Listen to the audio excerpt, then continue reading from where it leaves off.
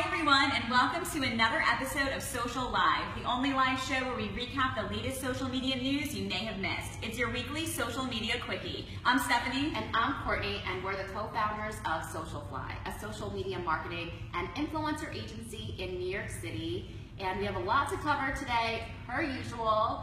And before we kick things off, we just want to say, if you share this video, you are going to be entered to win a pouch couch. What is a pouch couch? Christy, show 'em. Show 'em. The pouch couch is the ultimate go anywhere lounger. It's awesomeness. Check this out. Here we have Jordan modeling the pouch couch, and the pouch couch prize comes with just the couch, not the model. Aw, man. But if you comment and share a lot, maybe we can work something out. So check out Pouch Couch and share, and you can win this. All right, well, let's get to it. We have a lot to cover. First things first, this weekend, Envelope Gate is what was trending after the Oscars.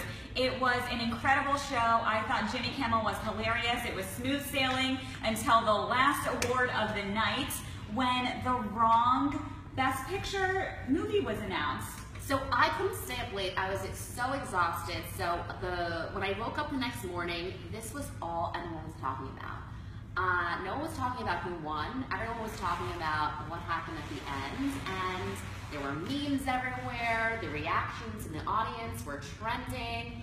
Everyone seemed super confused, and honestly, even though this was not a good thing, it's what everyone is talking about, and I think the true winner here is PricewaterhouseCoopers. Yes, they blamed this starstruck accountant, Brian, how do I say it, Cullion, was because he was distracted by Twitter. I remember seeing that the accountant from PricewaterhouseCoopers, after Emma Stone went off stage, he tweeted a picture about it.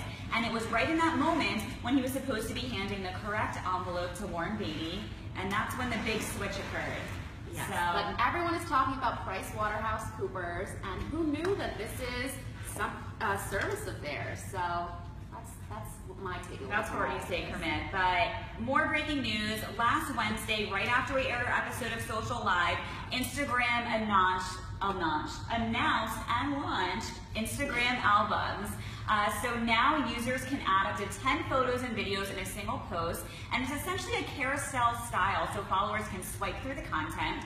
And I am absolutely loving this update. And I didn't think I was gonna like it. Courtney, you said you were gonna love it. You were skeptical, and I knew I was gonna love it because I always have that big problem of choosing the best picture to post, and now I can just post them all. So it's gonna save me a lot of time.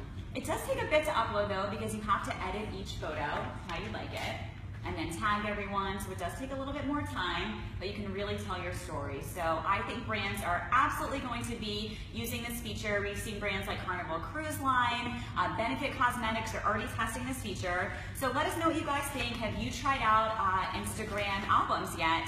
Comment below, and again, don't forget to share this episode for your chance to win a pouch couch. It's over there.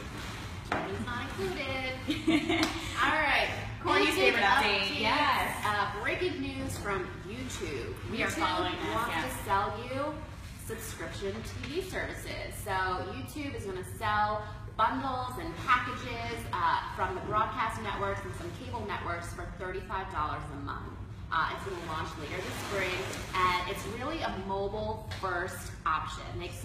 They expect subscribers will spend most of their time watching on their phones, but they'll also be able to watch on laptops and traditional TVs through Google Chromecast devices.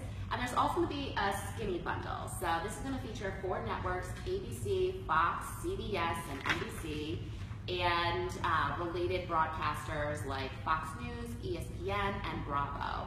YouTube execs say the base package will include about 3 dozen channels, and I am loving this because I have shared this several times on the show. I rarely watch TV anymore. I'm paying for all of these channels, and I'm not even watching it. I'm only watching things on my computer or my phone, so I'm going to save a lot of money. Yeah, and I'm sure you're going to be able to just stream this right to your TV as well, because I'm sure you can play it that way. So I'm definitely excited about that too, and I can't wait to see what new TV shows YouTube is going to roll out. They're definitely going to be trying to compete with Netflix and Amazon.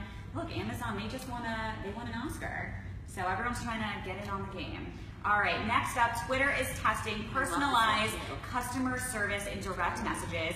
This new feature allows businesses to personalize customer support when getting a message. So essentially, when a user messages customer support, the new custom profile will show up. It's going to include the name, the title, and the picture of the person that you're speaking with.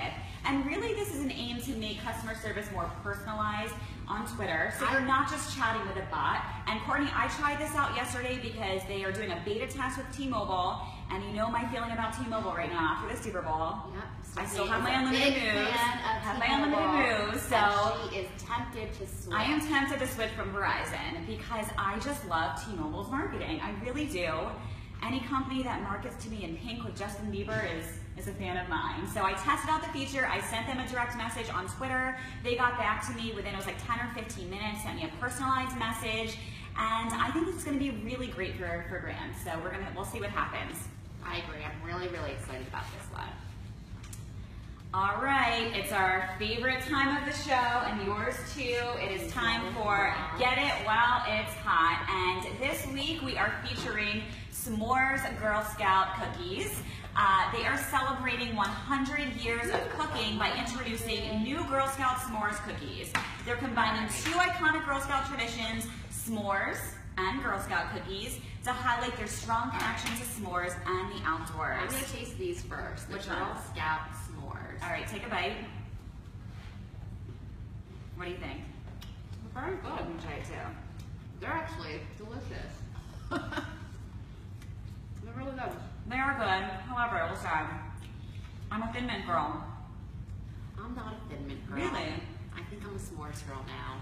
I'm not really big into What are you, Thin Mints in the freezer? Who I'm else not puts big Thin into Mints in the Girl freezer? Scout cookies, but I actually really like these. Does anyone know, do you know, or does anyone here know, what do the Girl Scouts do on social media? Are they promoting these? Do they need our help? Do we know? I think they do need our help. Who doesn't need our help? Everyone needs our help. We have one more cookie to Girl try out. Scouts, if you're watching, call us up. So they also introduced the gluten-free Toffee-tastic and Trio cookies 2 years ago in 2015, and they're still continuing to sell. So we're going to try these as well. This is the Toffee-tastic. I'm going to take a bite. These are gluten-free. What do you think? They're good, but I can't compare anything to Thin Mints. I mean, Thin Mints are the best. In the freezer. Just biased. See what you think, Court. Try it. Comment below and let us know your favorite Girl I like Scout that. cookie. I like s'mores better though. If your Thin Mints are your favorite, you might have more of a chance to win the Couch Couch. No, I'm just kidding. I won't favor any opinions. Good? Very good. It has a little bit of an aftertaste, but I like it. Good.